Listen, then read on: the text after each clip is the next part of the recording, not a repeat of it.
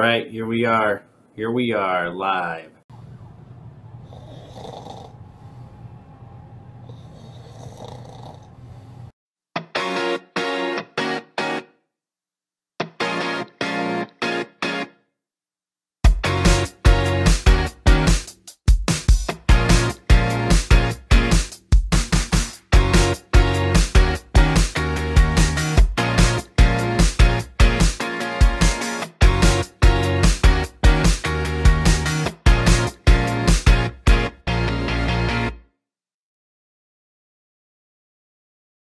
Hello and welcome to Phonlab eCampus. I'm your instructor MJ, and in this tutorial we're going to talk about sleep death.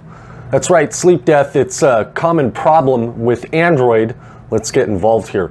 Okay, so basically sleep death has really been around since the beginning of Android devices, and it's basically a problem that affects phones. Our suspicion is it lies within the kernel.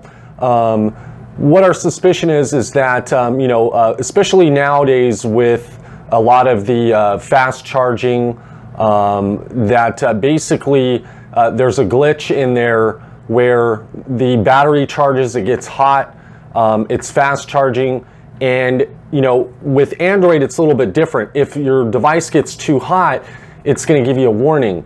And also too is, if it gets really hot, it's just going to shut off. And I don't know about you, but there's been plenty of times where I've picked up an Android device and I'm like, wow, that's it almost feels like it's going to burn you. And then the device sometimes shuts off, and with no warning, you get nothing left. And also too, there's situations where you'll just you'll have your device and it just simply shuts off, and you're pressing the power button, the wake lock button, nothing's happening. You're not getting any response whatsoever. You change the battery, you plug it into a charger, you're getting nothing. It's simply not turning on. Well, there's a couple of ways around this, and you're going to kind of laugh when I tell you, but it really is time.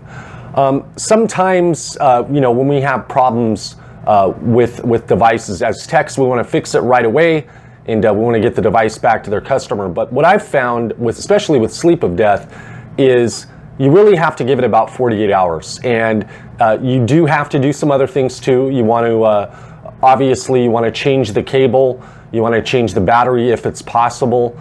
But initially, what you want to do is you want to give it about 48 hours. And you would be surprised. I've done thousands of phones, and out of those thousands of phones, I've done my share of sleep death phones, and you would be surprised what happens when you just walk away and come back a couple of days later, and the device just powers up, or you plug it into a charger, and it suddenly will come back on. Also, too, is there's sleep of death with Android or with LG devices. It's real common. Matter of fact, one of the things that I'm going to share with you here in the video is a great way to get out of an LG brick, which I've done several times, actually a lot.